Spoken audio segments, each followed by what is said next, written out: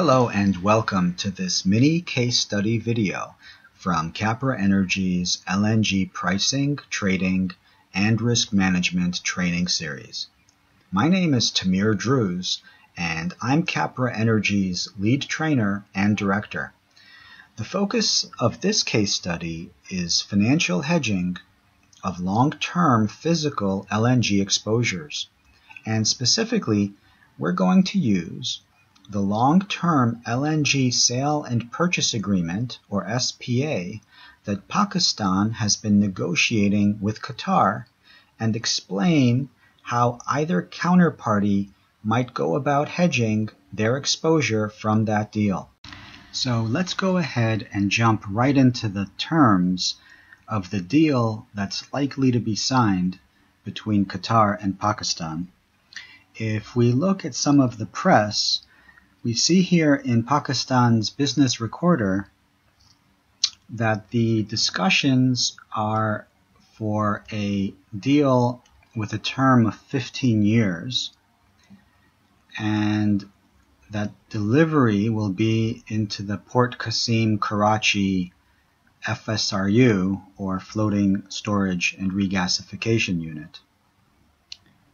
Also, we see that Qatar has offered pricing at a slope of 13.5% of Brent crude oil.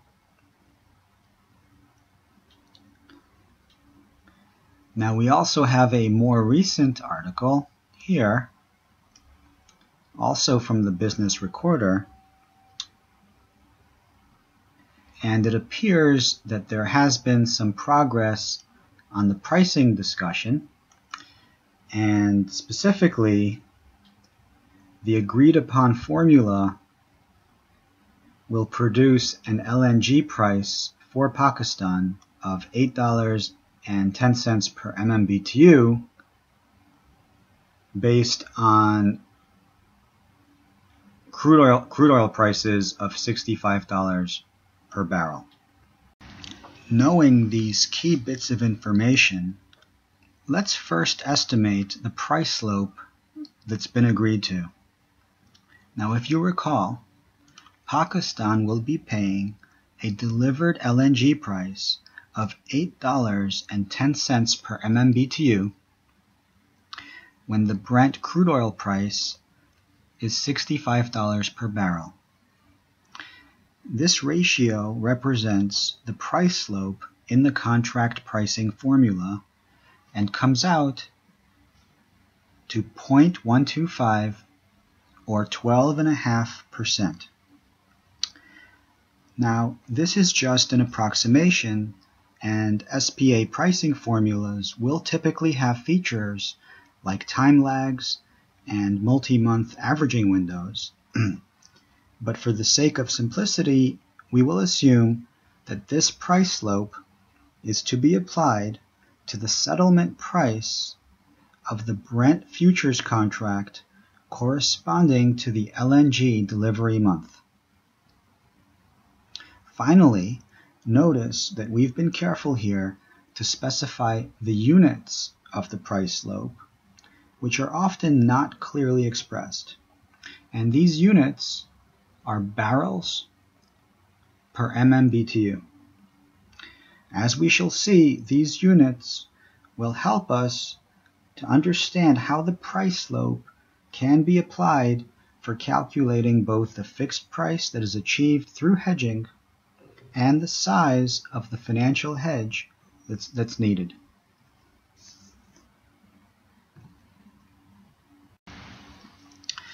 So now let's move on to the next two calculations. First, we'll determine the fixed price that can be locked in right now if we use the Brent crude futures contract to hedge the index exposure in the Pakistan-Qatar deal. We'll use the January 2016 delivery month as an example, but the same approach would apply across the whole term of the deal. We start by looking at where the January 2016 Brent futures contract is trading right now. And if we check the ICE website, we see, if we scroll down here and look at the different forward months, we see that the January 2016 contract last traded at a price of $50.76 per barrel.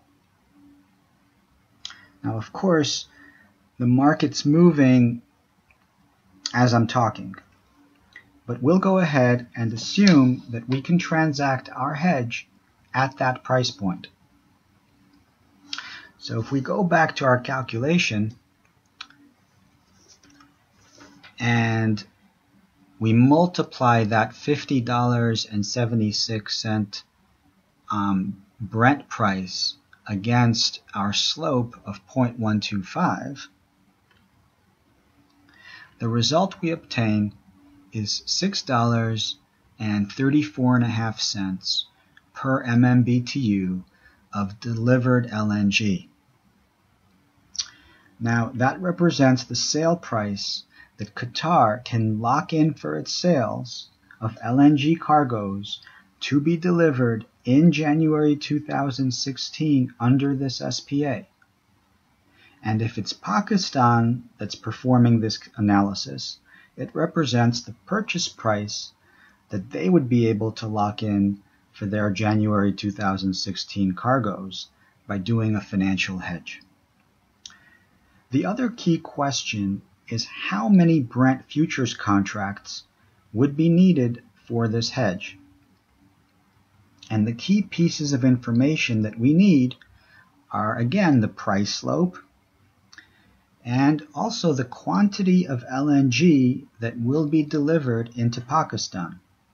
So again, we're going to use January 2016 for our example, and we're going to assume or just look at the size of financial hedge needed for a single 3.5 million MMBTU cargo. Notice again the units of the price slope, barrels per MMBTU. When we multiply by the LNG quantity in MMBTUs, the product has units of barrels, which represents the notional size of the financial hedge using Brent crude oil that we need. And we see here that 437,500 barrels, or 437.5 contracts, which each have a size of 1,000 barrels, would be needed to hedge a single cargo under this SPA.